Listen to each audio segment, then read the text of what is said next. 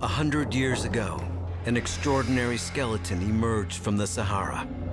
Meter-long jaws, head like a crocodile, and a body longer than T-Rex. Spinosaurus. Millions of years in the making.